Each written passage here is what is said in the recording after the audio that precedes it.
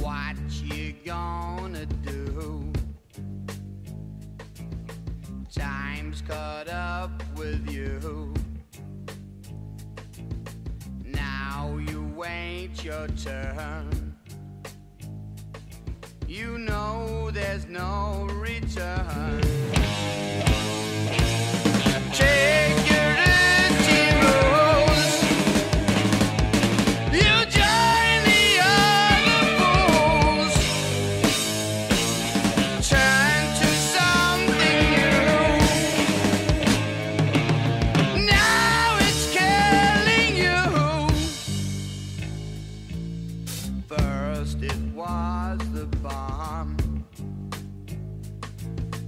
Vietnam, Nepal,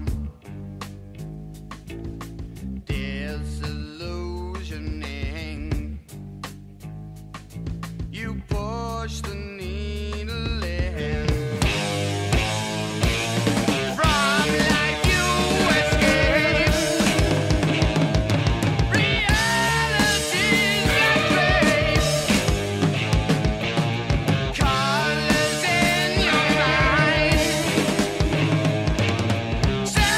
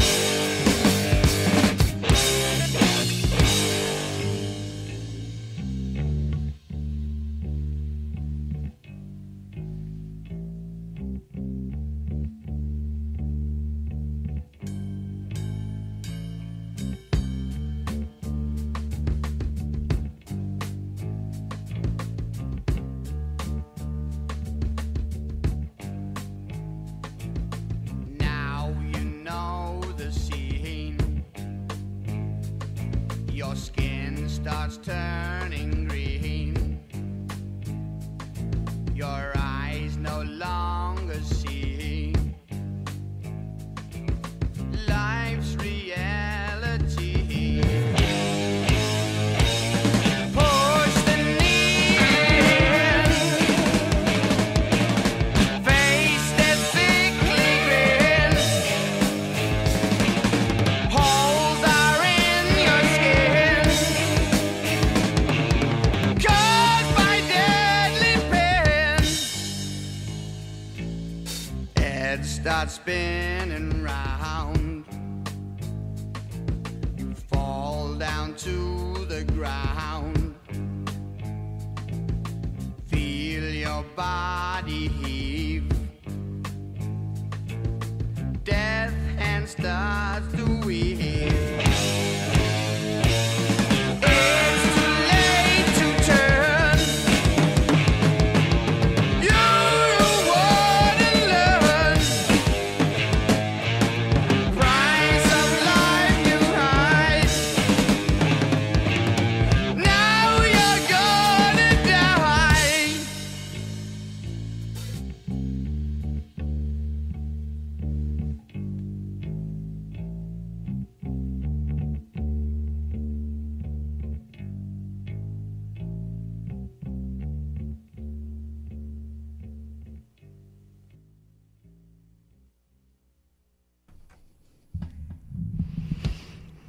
All right. There we go. An interesting start to Savannah Lexicon. We had a couple we had a Ghost to start with, a Ghost in the Machine. And then we had a couple from Black Sabbath. Started off with Electric Funeral and went into Hand of Doom, both off the Paranoid album. And appropriate for Halloween, don't you think? It is indeed Halloween. Okay, I'm going to do something very different, very experimental here for Savannah Lexicon and for me. And we'll see how it goes. Yeah, it could be interesting. Maybe you'll like it. Maybe you'll like it. We'll see. I am going to actually read an edited excerpt from Washington Irving's 1820 classic, The Legend of Sleepy Hollow. All right. So settle into your car seat if you're in the car. Settle into your chair if you're in a chair. Just sit back and relax, and let's do a little Halloween, shall we? In the bosom of one of those spacious coves which indent the eastern shore of the South Georgia coastline, at that broad expansion of the river denominated by the ancient British navigators the Savannah River, and where they always prudently shortened sail and implored the protection of St. Nicholas when they crossed, there lies a small market town or rural port which is known by the name of Savannah. The dominant spirit that haunts this enchanted region and seems to be commander-in-chief of all the powers of the air is the apparition of a figure on horseback without a head. It is said by some to be the ghost of a Yankee trooper whose head had been carried away by a cannonball in some nameless battle during the Revolutionary War.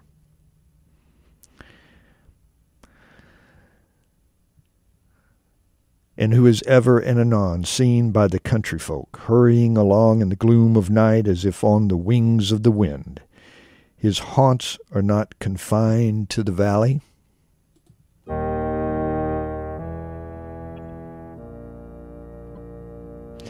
but extend at times to the adjacent roads, and especially to the vicinity of the church that is at no great distance. Indeed, certain of the most authentic historians of those parts who have been careful in collecting and collating the floating facts concerning this specter allege that the body of the trooper. Having been buried in the churchyard, the ghost rides forth to the scene of battle in nightly quest of his head.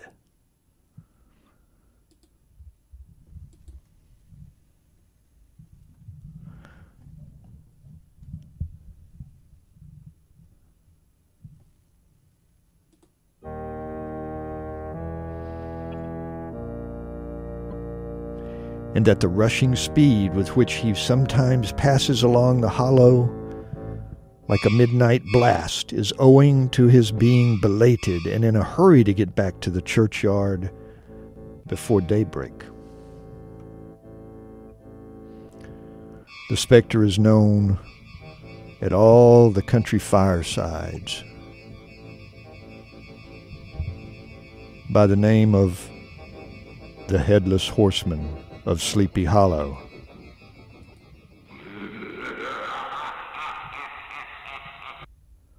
There was a teacher in these parts named Ichabod Crane.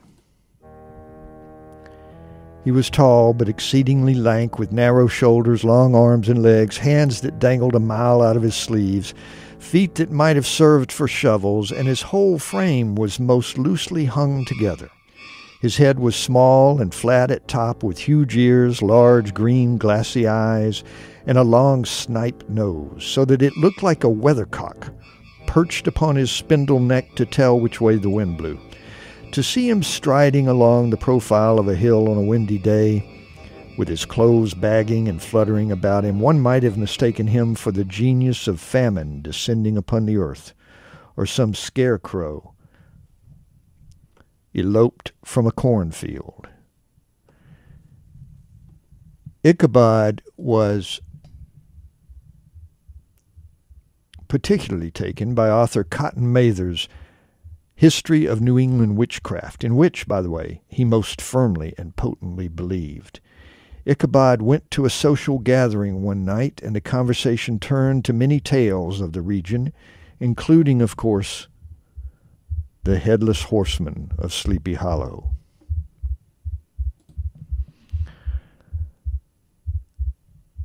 It was the very witching time of night that Ichabod pursued his travel homeward through the forested terrain outside Savannah. In which he had traveled so cheerily in the afternoon. The hour was as dismal as himself. In the dead hush of midnight, he could even hear the barking of the watchdog from the river.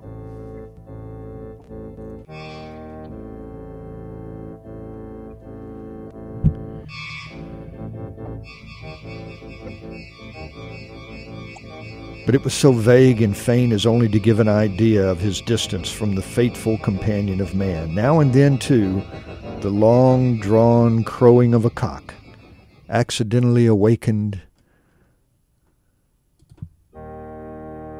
would sound far, far off from some farmhouse away among the hills. But it was like a dreaming sound in his ear. No signs of life occurred near him, but occasionally the melancholy chirp of a cricket, or perhaps the guttural twang of a bullfrog from a neighboring marsh, as if sleeping uncomfortably and turning suddenly in his bed. All the stories of ghosts and goblins that he had heard in the afternoon now came crowding upon his recollection. The night grew darker and darker. The stars seemed to sink deeper in the sky, and driving clouds occasionally hid them from his sight. He had never felt so lonely and dismal. He was, moreover, approaching the very place where many of the scenes of the ghost stories had been laid. In the center of the road stood an enormous live oak tree, which towered like a giant above all the other trees of the neighborhood and formed a kind of landmark. Its limbs were gnarled and fantastic, large enough to form trunks.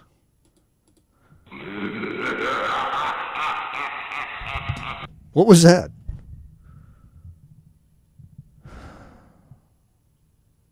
large enough to form trunks for ordinary trees. Twisting down almost to the earth and rising again into the air, it was connected with the tragic story of the unfortunate Andre, who had been taken prisoner hard by and was universally known by the name of Major Andre's tree. The common people regarded it with a mixture of respect and superstition, partly out of sympathy for the fate of its ill-starred namesake, and partly from the tales of strange sights and doleful lamentations told concerning it.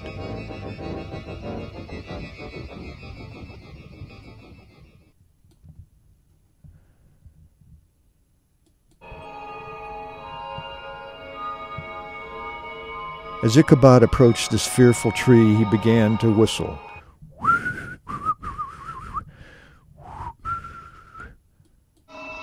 He thought his whistle was answered, but it was a blast sweeping sharply from the dry branches.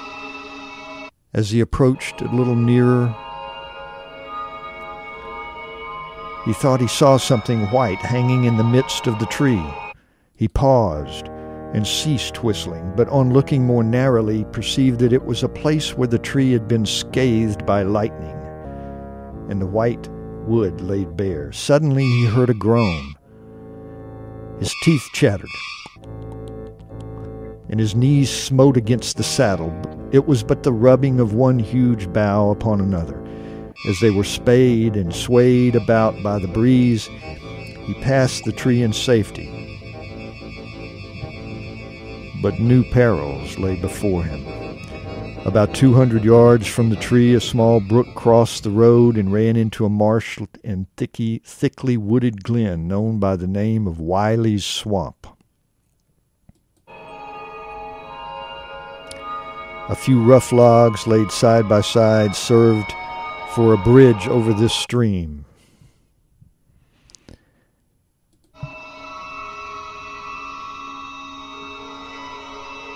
On that side of the road where the brook entered the wood, a group of oaks and chestnuts matted thick with wild grapevines threw a cavernous gloom over it. To pass this bridge was the severest trial. It was at this identical spot that the unfortunate Andre was captured, and under the covert of those chestnuts and vines were the sturdy yeomen concealed who surprised him. This has ever since been considered a haunted stream. As he approached the stream, his heart began to thump.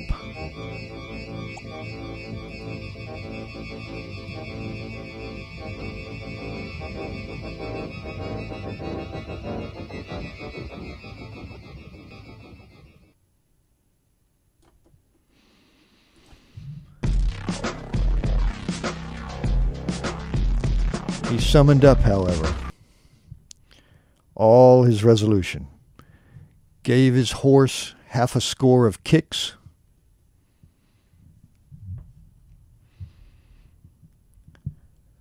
in the ribs, and attempted to dash briskly across the bridge. But instead of starting forward, the perverse old animal made a lateral movement and ran broadside against the fence. Ichabod, whose fears increased with the delay, jerked the reins on the other side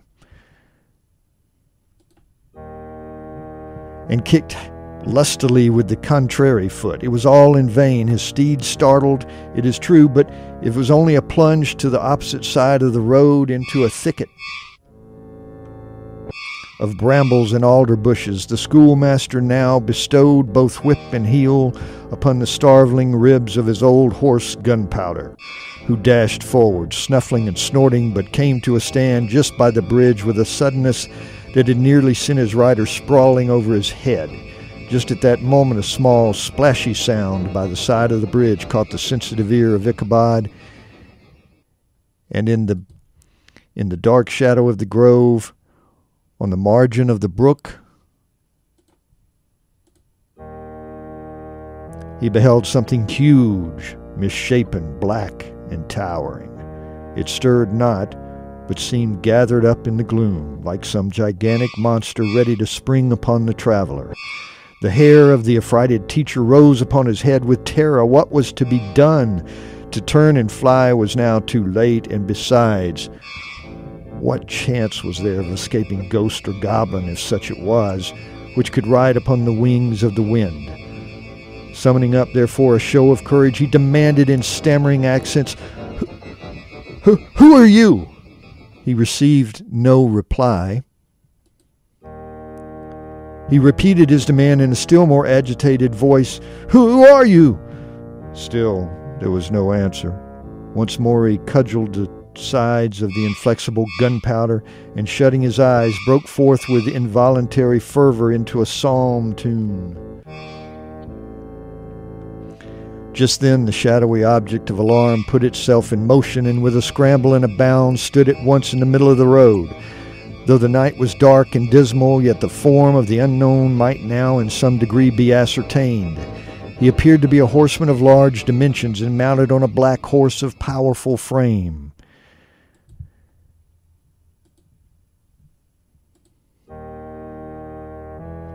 He made no offer of molestation or sociability, but kept aloof on one side of the road, jogging along on the blind side of old Gunpowder, who had now got over his fright and waywardness. Ichabod, who had no relish for this strange midnight companion, and bethought himself of the adventure of Brom Bones with the galloping Hessian, now quickened his steed in hopes of leaving him behind. The stranger, however, quickened his horse to an equal pace. Ichabod pulled up and fell into a walk. Thinking to lag behind, the other did the same. His heart began to sink within him. He endeavored to resume his psalm tune, but his parched tongue clove to the roof of his mouth, and he could not utter a stave.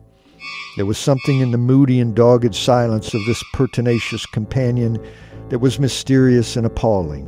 It was soon fearfully accounted for.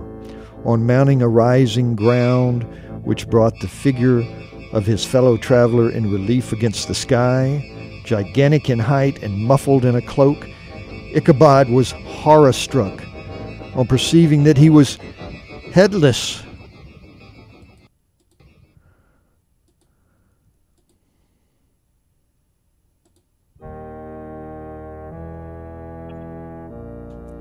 But his horror was still more increased on observing that the head, which should have rested on his shoulders, was carried before him on the pommel of his saddle. His terror rose to desperation.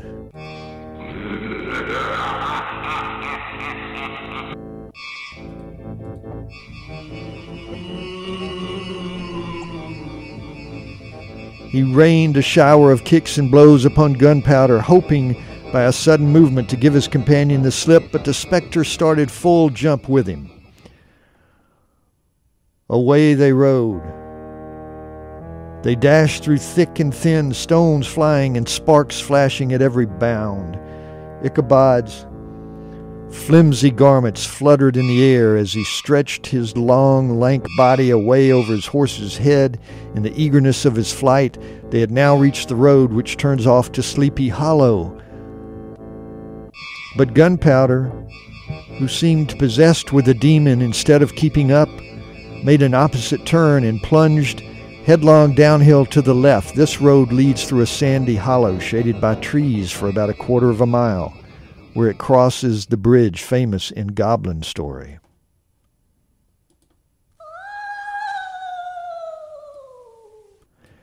And just beyond swells the green knoll on which stands the whitewashed church. And yet, as the panic of the steed had given his unskillful rider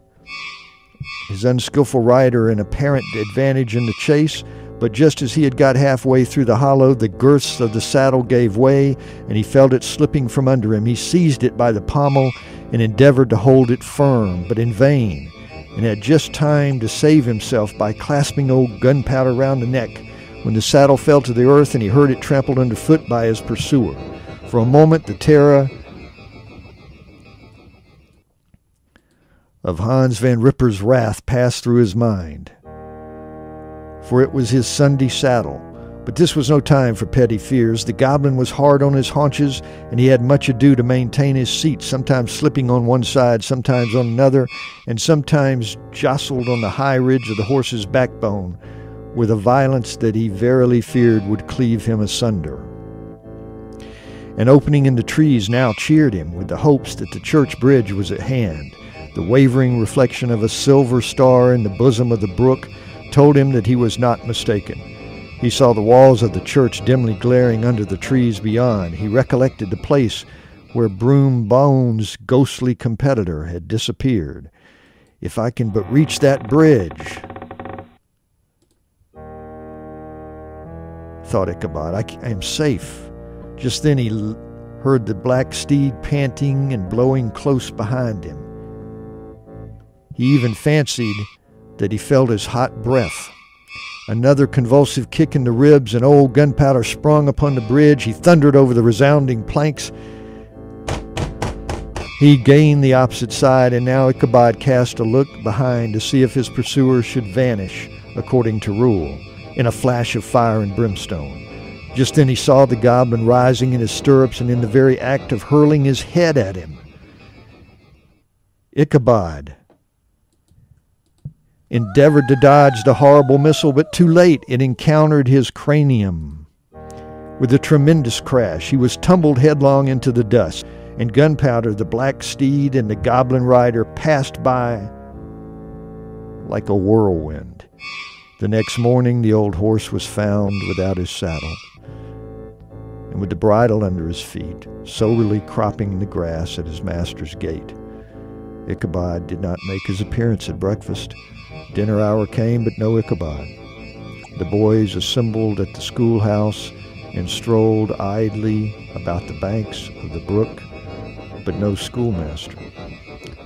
Hans Van Ripper now began to feel some uneasiness about the fate of poor Ichabod and his saddle. An inquiry was set on foot, and after diligent investigation, they came upon his traces. In one part of the road leading to the church was found the saddle trampled in the dirt. The tracks of horses' hooves deeply dented in the road, and evidently at furious speed, were tracked to the bridge.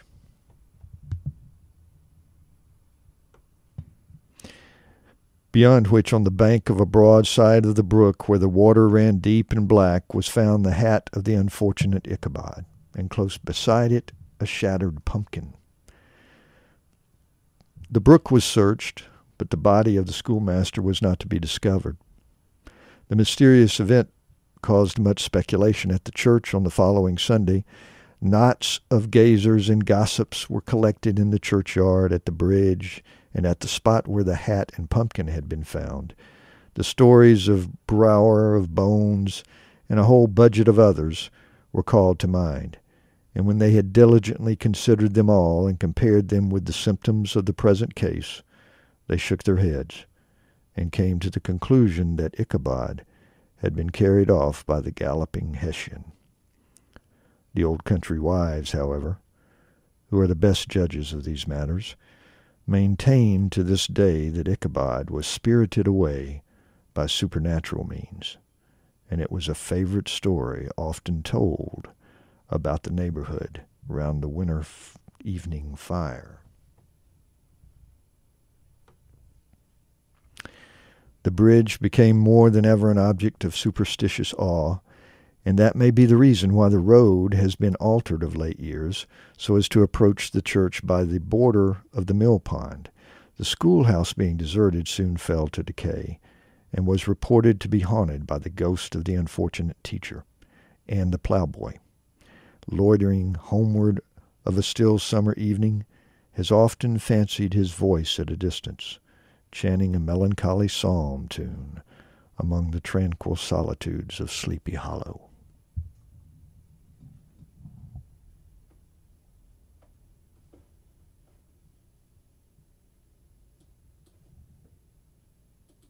Join WRUU radio listeners, hosts, volunteers, and supporters at our annual meeting and party this upcoming Sunday afternoon. This yearly event is a celebration of all the time, treasure, and talent given by the Savannah community in support of this radio station. We've grown so much this past year because of the hard work and dedication of so many people. This party will give us a chance to highlight such achievements and thank all those who make 107.5 FM Savannah's best radio station. This free event will include music, an open house, and Southern-inspired food and drinks. That's Sunday, November 5th from 4 to 8 p.m. at the Unitarian Universalist Church of Savannah, Fellowship Hall. The entrance is on the 300 block of East Macon Street. For more information, find our event page on Facebook or visit wruu.org. And this is Wayne back with you. You are, of course, listening to WRUU-LP, Savannah, Georgia, 107.5 FM, wruu.org. We are Savannah Soundings, community radio with global soul. Listen, if your business enjoys our programming on WRUU-LP, please support the station with a donation. Let your customers, neighbors, and friends know that you share our vision of building a thriving community based on diverse, vibrant radio programming. As a business partner, our listeners will know you support Savannah's only broad-based community radio station. Become a tower sponsor or underwriter. To check out the levels of corporate sponsorship and to donate, go to www.wruu.org/business. Again, to check out the levels of corporate sponsorship and to donate, go to www.wruu.org/business. Thank you for listening to and supporting WRUU-LP. All right. Well, I hope you enjoyed the Savannah Lexicon rendition of The Legend of Sleepy Hollow. I have one more for you. I think we'll have time to squeeze it in here. It is, after all, Halloween, and this is the very special edition, Halloween edition of Savannah Lexicon.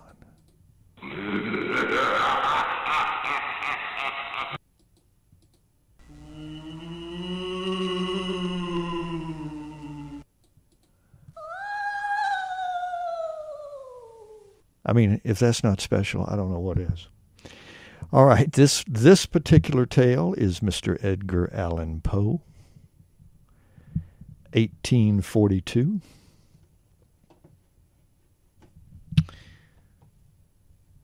The Mask of the Red Death.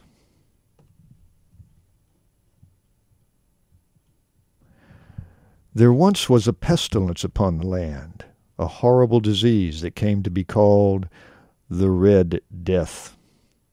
No pestilence had ever been so fatal or so hideous. Blood was its avatar and its seal, the redness and the horror of blood. There were sharp pains and sudden dizziness, and then profuse bleeding at the pores, with eventual demise. After the populace had been ravaged by the Red Death for a time, the prince of the land, Prince Prospero, summoned to his presence 1,000 hale and light-hearted friends from among the knights and dames of his court, and with these retired to the deep seclusion of one of his castellated abbeys. A strong and lofty wall girdled it in. This wall had gates of iron. The courtiers, having entered, brought furnaces and massy hammers and welded the bolts. They resolved to leave means neither for egress or ingress to the sudden impulses of despair or of frenzy from within.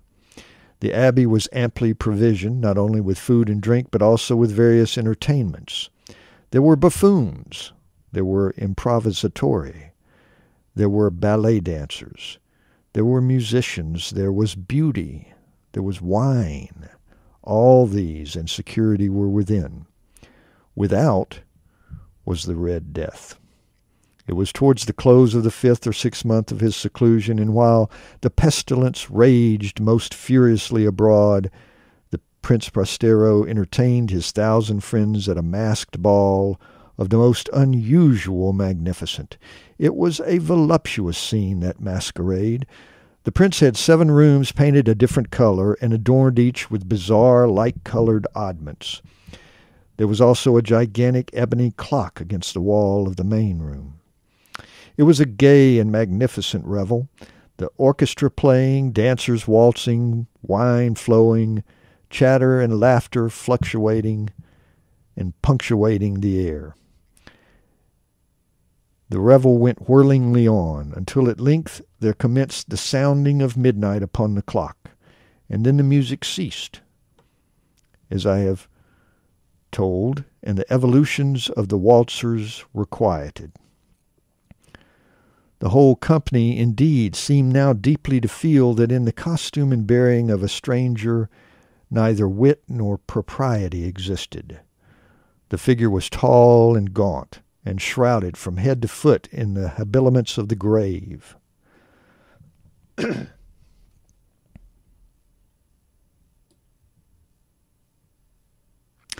mask, which concealed the visage, was made so nearly to resemble the countenance of a stiffened corpse that the closest scrutiny must have had difficulty in detecting the cheat, and yet all this might have been endured, if not approved, by the mad revelers around. But the masquerader had gone so far as to assume the type of the Red Death. His vesture was dabbled in blood, and his broad brow, with all the features of the face, was besprinkled with the scarlet horror. When the eyes of the Prince Prospero fell upon this spectral image,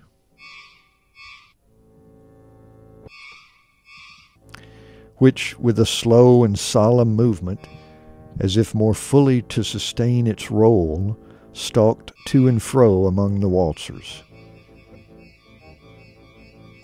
he was seen to be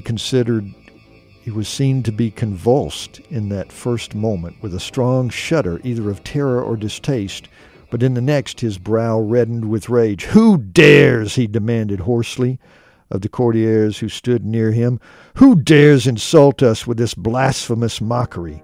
Seize him and unmask him, that we may know whom we have to hang at sunrise from the battlements." It was in the eastern or blue chamber in which stood the Prince Prospero as he uttered these words. They rang throughout the 7 rooms loudly and clearly, for the prince was a bold and robust man, and the music had become hushed at the waving of his hand.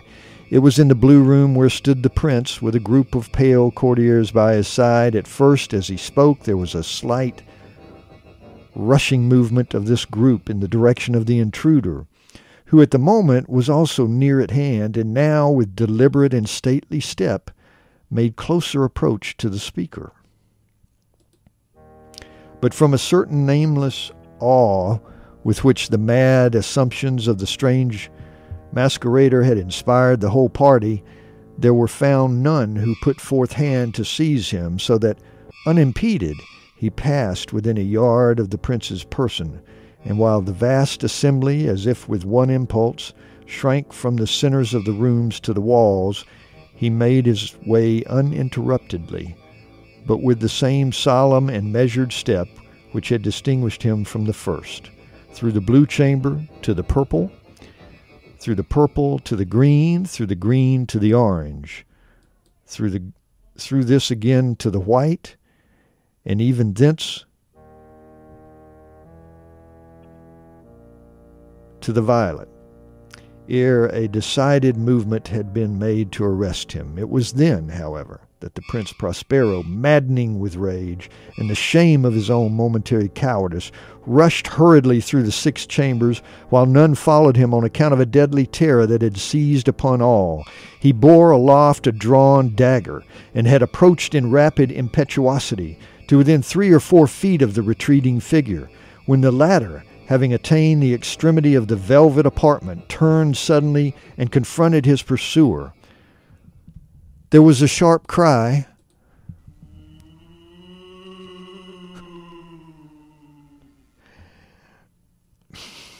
and the dagger dropped gleaming upon the sable carpet. upon which instantly afterward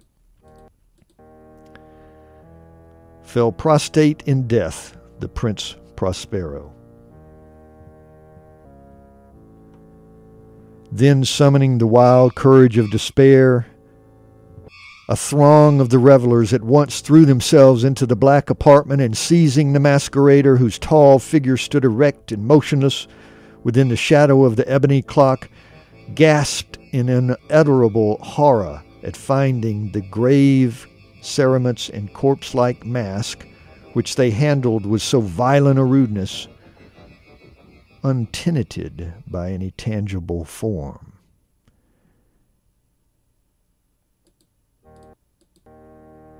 And now was acknowledged the presence of the Red Death.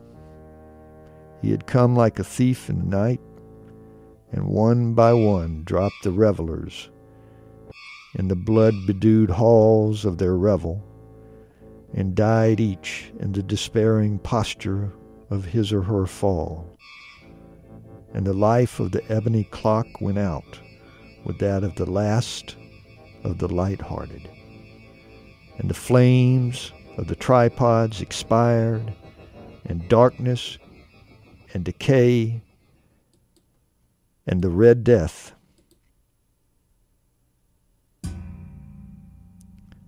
held illimitable dominion over all.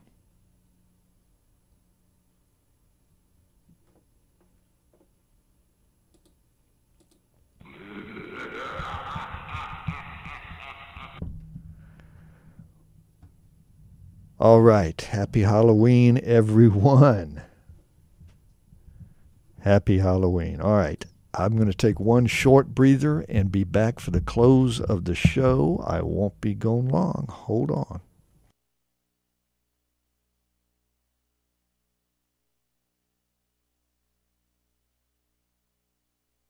Oh, death. Oh, death. Won't you spare me over till another year? Well, what is this that I can't see with ice cold hands taking hold of me? Well, I am death, none can excel. I'll open the door to heaven or hell. Oh, death, someone would pray, could you wait to call me another day?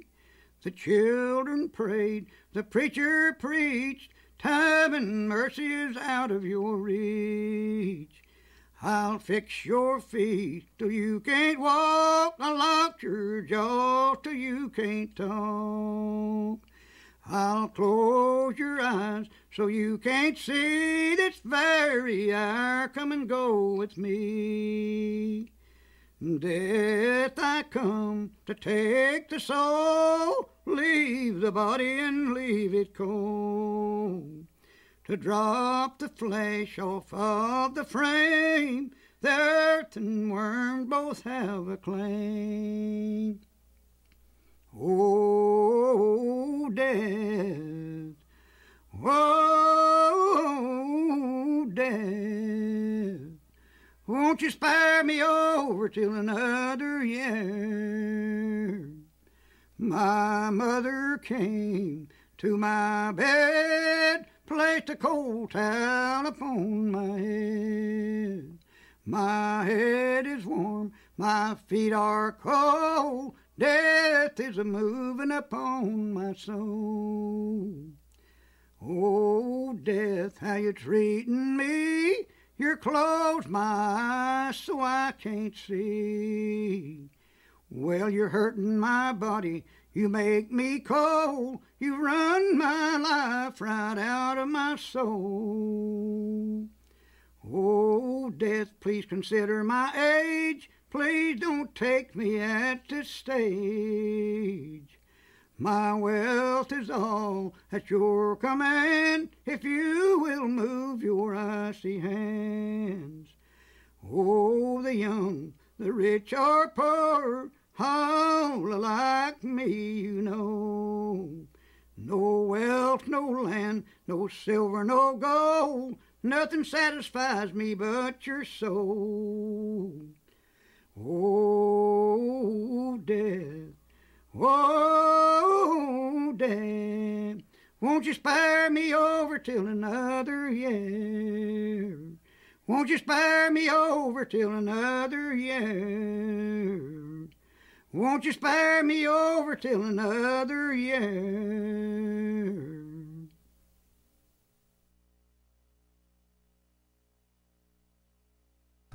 All right. That was the unmistakable voice of Ralph Stanley. That was off of the Oh Brother, Where Art Thou soundtrack CD. I've only got just a few minutes now for the last version of Savannah Lexicon, which I'll try and do in normal fashion rather than necessarily Halloween fashion. However, I will mention real quick that there are still some Halloween things going on. Of course, there is the Ali Terra Plantation on Eisenhower Drive that's going to be going tonight, and also November 3rd and 4th. There's Lot 13 Haunted House, which is at 611 West Jones Street. That's going to be going on tonight, as well as also November 3rd and 4th. So there's that. I want you to know that next week, my guests on Savannah Lexicon include, on Tuesday, Park Place Outreach Executive Director Julie Wade and Emmaus House Soup Kitchen Executive Director Ariana Berksteiner. Both of them, we're going to have a frank discussion about poverty and about the services that they offer. Also, very, very interesting show next Thursday. Going to have a couple of guests talking about the Confederate Memorial issue. Ron Christopher, attorney, concerned resident, social activist, and Dr. DiLorenzo, assistant professor of social and behavioral sciences at Savannah State University. So we're going to talk about that issue some, which keeps rising its head around these parts and elsewhere in the country, but also more importantly locally. So that's a couple of really good shows next week. Wow, almost out of time. Well, I am out of time. So thanks for listening to Savannah Lexicon, and you are listening to WRUULP, Savannah, Georgia, 107.5 FM, WRUU.org. We are Savannah Soundings Community Radio with Global Soul.